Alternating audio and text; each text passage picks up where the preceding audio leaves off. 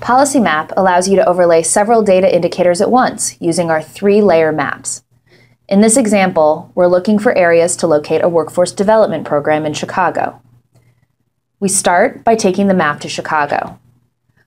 Our target community is one where there are large numbers of working poor. So I'll set the condition in the legend to include areas where at least a quarter of the workers are earning less than $15,000 per year.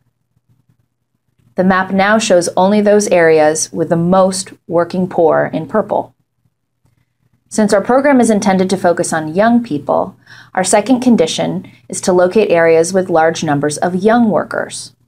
We'll set the condition to include only areas where at least a quarter of workers are under the age of 30.